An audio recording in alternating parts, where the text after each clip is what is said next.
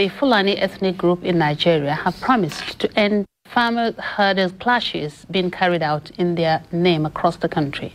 The promise was contained in a communique issued by Fulani leaders from the 36 states and the FCT after an emergency meeting with the northern Nigeria by socio-cultural group Arewa Agenda in Abuja. Fulbe United for Peace across the 36 states of the Federation and the FCT observed that 1.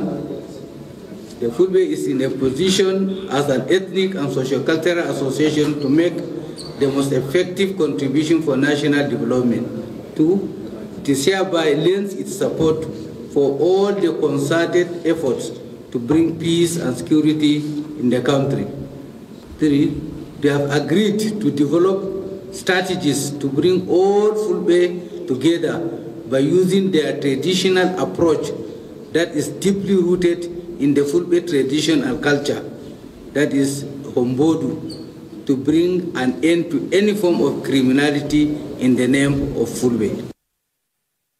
Fulani leaders also promised new and better strategies for peace and development in Nigeria.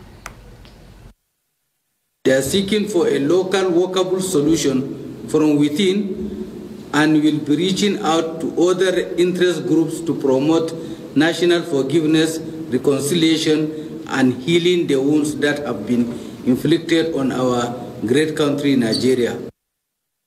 The meeting between the Fulbe United for Peace and the Arewa Group was convened with the aim of addressing the current food crisis in the country. Now